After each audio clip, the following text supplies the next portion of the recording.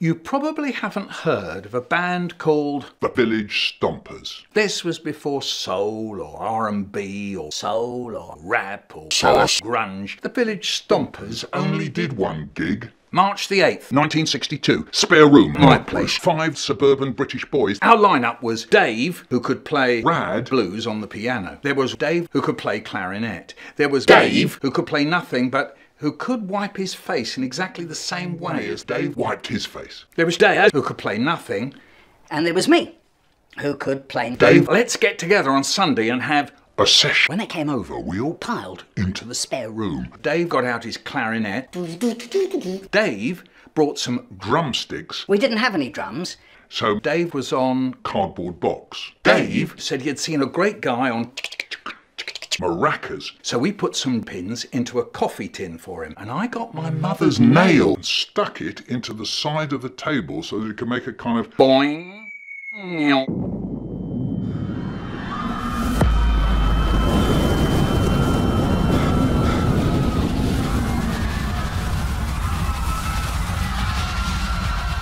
sound. Then my brother came in and said that he could play the recorder. Dave said, "For goodness sake, you don't have recorders in jazz bands." It was okay, because we were a bit short on solo instruments.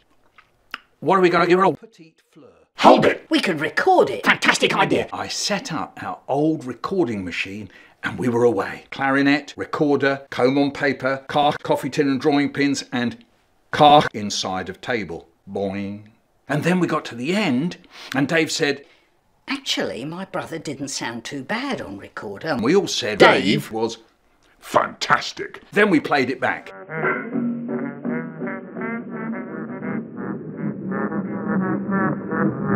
It didn't really sound like jazz. We cut the next track. Dave was great on comb and paper and sunglasses. I pulled that nail something wild, boing, boing, and my brother played the recorder. What should we do now? If we wanted to play something on our own, we could. Dave said, "Do you know something, Dave?" What? If we had a piano, you could play blues. And Dave said, "I know, I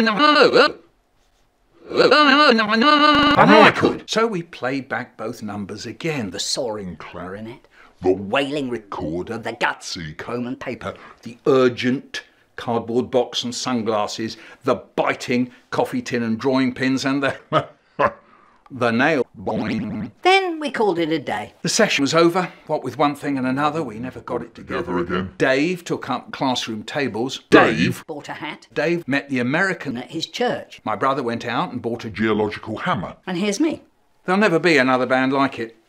Sunday, March the 8th, 1962. Spare room at my place. Historic.